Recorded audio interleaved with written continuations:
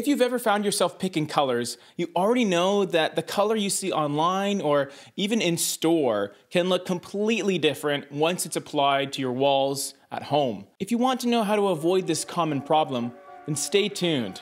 I'm James from thepaintpeople.com, and on this awesome channel, we do 2 videos every single week about painting and decorating. Our focus is not only on professional contractors, but also the enthusiasts out there looking to learn about the technical aspects of painting. If you haven't subscribed yet, I strongly suggest you do. Whether you're a pro or an average Joe, we got you covered. Today on Paint School, I think it's time for a test. Don't panic, I'm not here to quiz you or anything. However, I thought it would be a great opportunity to talk about testers. Color testers are small samples of tinted paint that are available in virtually every color you can possibly think of.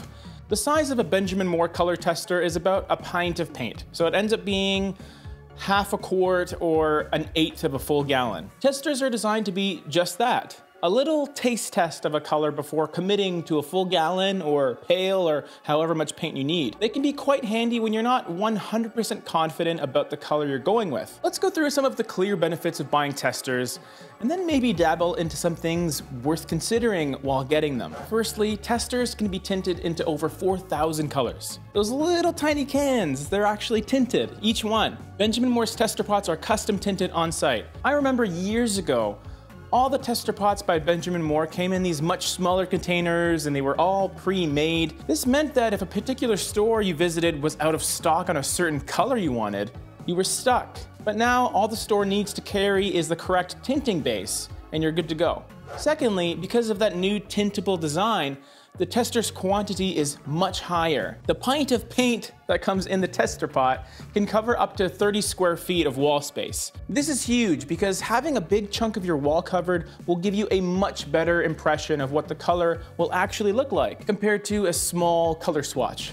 Pro tip: if you're going to use the tester on the wall, I always suggest painting against something white, like your trim or doors, assuming they're white, of course.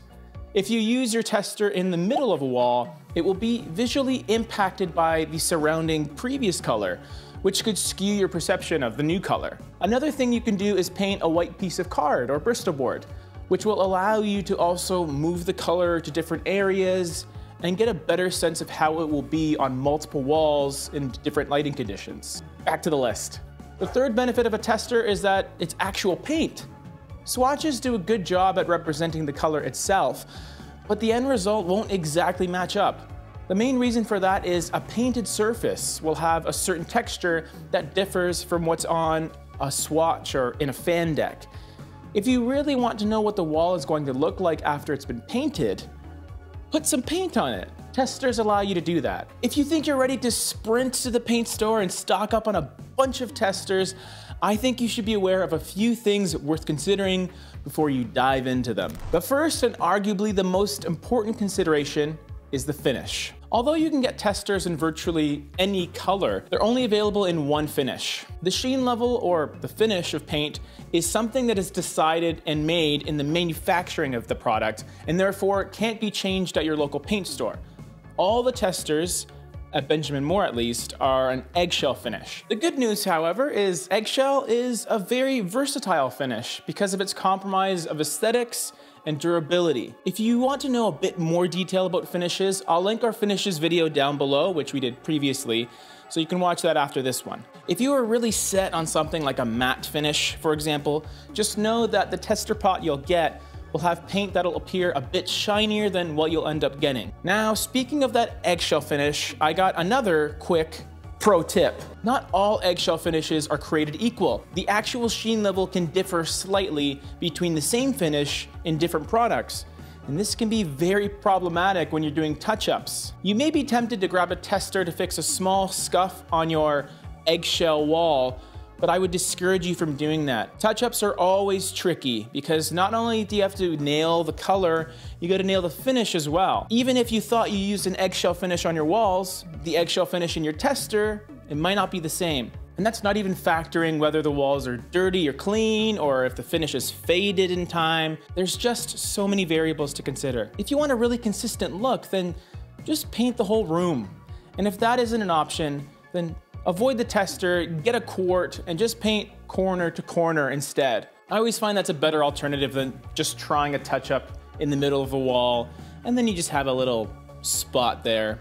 Back to testers. The last thing I wanted to point out is the temptation to over-test. Here's an example.